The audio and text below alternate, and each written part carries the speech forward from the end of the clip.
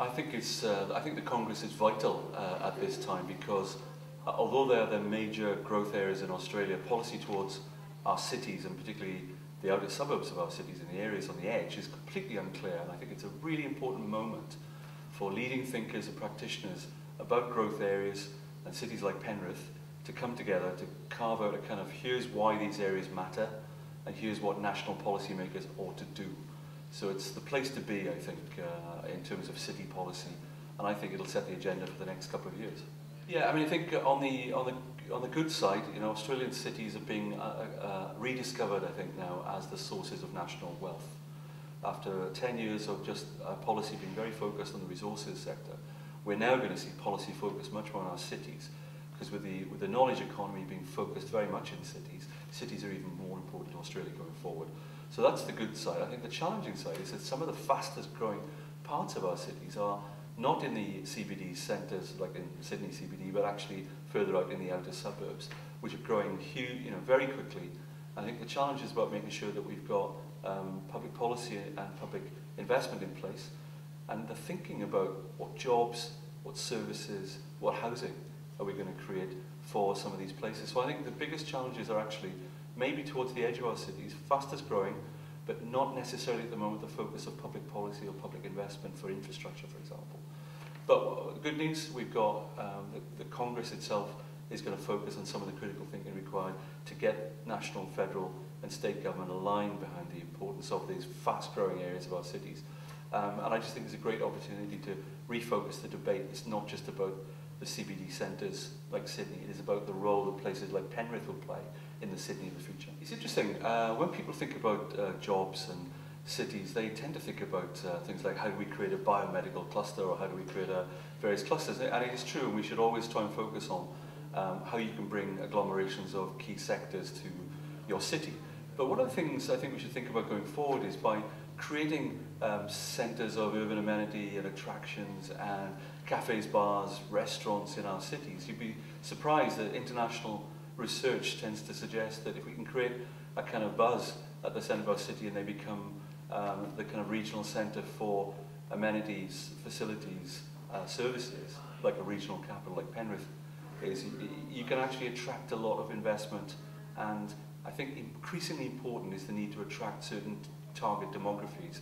The cities that attract 25 to 34-year-olds will be the successful ones, and they'll be the innovators of the future. So I almost think that the thing to do is to develop a great urban centre, and the economy will follow that. And I think that's the analysis of places like Penrith. And going forward, we need a kind of talent attraction strategy for our cities and for the growth areas, and not just an economic strategy. The economic strategy will follow the talent attraction strategy. I think the digital economy is a great opportunity for the growth areas because it enables a kind of decentralization in the economy that we've not really seen. If you combine the kind of urban amenity of a city centre like Penrith can offer, cafes, bars, restaurants, with the digital infrastructure, then we begin to put together the kind of critical mass that will attract the talent, the key 25 to 34-year-olds, the innovators, that really want that kind of urban vibe and can actually use the digital infrastructure wherever they are to create an economy. So I think it's a really good opportunity as long as we bring the kind of collaboration together, public-private, council working with SMEs together to create the kind of environment that attracts that talent. But I think it's a huge opportunity, like we've not seen before, to attract higher value jobs to our growth areas. Well, it's interesting. I think that always in a dispersed, rather large place like Australia, you will always need road connectivity, but I think increasingly we recognise the role of public transport, and not just in connecting us to, say, from Penrith to Sydney, but ensure that Penrith becomes the regional capital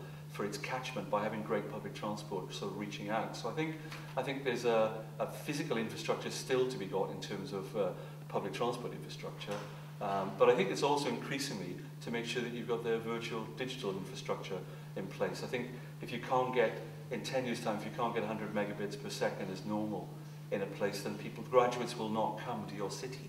So there are great challenges to ensure that you've got the digital connectivity in place. And it isn't just in the cities or the centres which are already out there in front. We've got to make sure that some of the growth areas have all the infrastructure that a kind of modern economy and the kind of talent that we're looking to attract is looking for in its place. So I think maybe digital infrastructure and public transport infrastructure. I think finally, co-working spaces strike me as really quite important going forward in growth areas. And I think finally, as I say, the way in which we reimagine our libraries as digital information hubs, or some of them call them ideas stores, I think that's quite critical. Yeah, I mean, I think I'm a big believer that there's a great phrase come out of the international urban thinking literature at the moment, is cities collaborate to compete. So I think it's to make sure that the public and private sector are working collaboratively for their city, and that the cities that do that best will succeed most. And I think that's quite critical. So I think governments need to understand that they play a role in, as a procurer, as a partner, as an investor. But the private sector, we need also to incentivize the strategic-minded, quality private sector to come to our growth areas. And I think the quality of the government partnership on offer, the local government partnership on offer, is critical to ensuring you get the best private sector partners for your development. So I think it's a big challenge. I think cutting to the chase, we've got to talk with the Congress again. Given that we've got a relatively new federal government on our hands that hasn't got a very clear cities policy, it's really important that we meet, that we determine what the national agenda is for our growth areas at this conference and start advocating it. And I think the final thing is that the feds, I think, need to come around to understanding what role they can play in our cities. It isn't just state government. There should be alignment between federal, state and local government to really, really make our cities successful. And I'm hoping that the Congress will be a focus for trying to create that kind of alignment between national, federal and local that is so important for the success of our cities.